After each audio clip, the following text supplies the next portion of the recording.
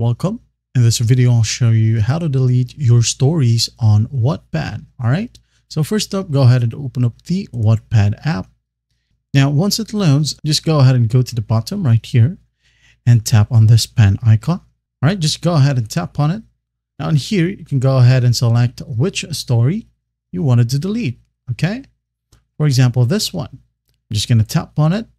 Now make sure that this is the story that you would want to delete. All right, go ahead and look for the details. Now, once you're really sure, go ahead and go to the top right, tap on the three dots, and as you can see here, we have the unpublish and delete button. All right. If you want to, you can go ahead and unpublish this one. If you're really sure that you wanted to delete it, just go ahead and tap on the delete option. Now here we have a prompt. Okay. It says here, warning, this cannot be done. Again, if you're sure, just go ahead and tap on this line right here. Now go ahead and enter your username, for example, this one.